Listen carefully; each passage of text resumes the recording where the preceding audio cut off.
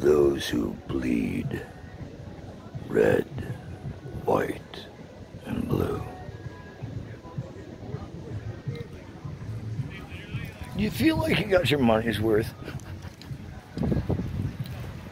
Seriously. Was it everything it was cracked up to be? Or was there more propaganda and bullshit along the way than you were ever allowed to say? Because after all, if somebody issues a stand down order, how many will actually go against one? 1 in 100? 1 in 10? 1 in a million? 2 in trillions? What's the actual number? Has anyone deciphered the equation? For those who have studied my works over the years, and there are many, see, there's the hidden reports. There's the reports that you see registered through Google. And then there are the reports that are the sub-registered. And then there's the completely unregistered views. For those who understand high tech, you might have a clue where I'm going here.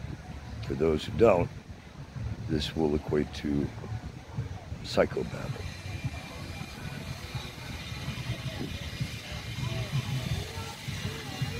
Pay close attention to the noises around.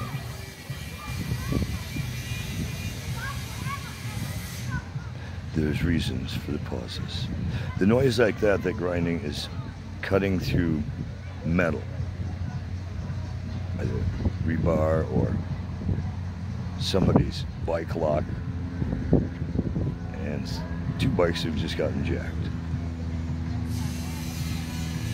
Here goes the 3rd.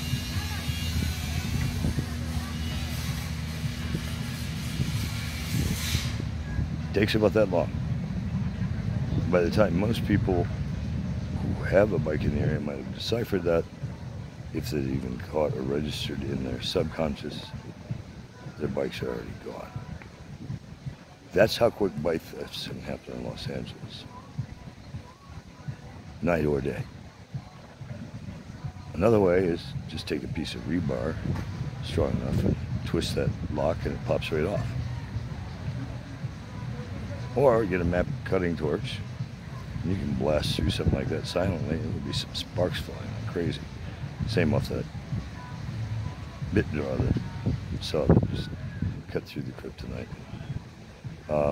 Those things are tools that can remove high-end expensive bikes. You know, like $15,000 collectors, Fisher bike. Wow, sound familiar? Corsair. It doesn't matter what bike I've owned over the last decade. If some jackass wanted it, it was gone that quick.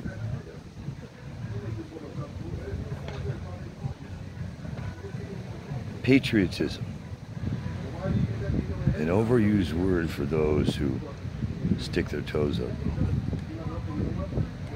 But few will put their entire ass on the line.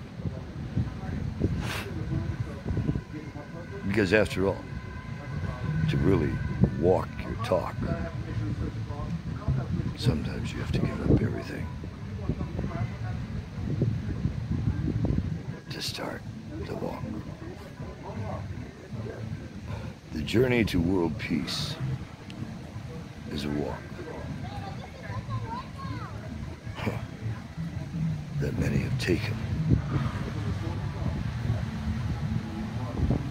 The journey to worldwide peace, the battle that's never been won. This is Extinction 7 on planet Earth. In the binary and cachery and other codes, from bit code to binary code to hexagraph and COBOL, Fortran, and so many other ancient codes like hieroglyphics. Ancient code. Ah, that's another sign, isn't it? There have been so many signs along the way that mankind has been given, humankind, life form kind,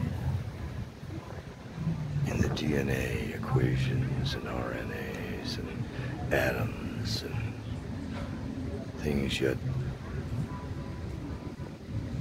revealed to the masses.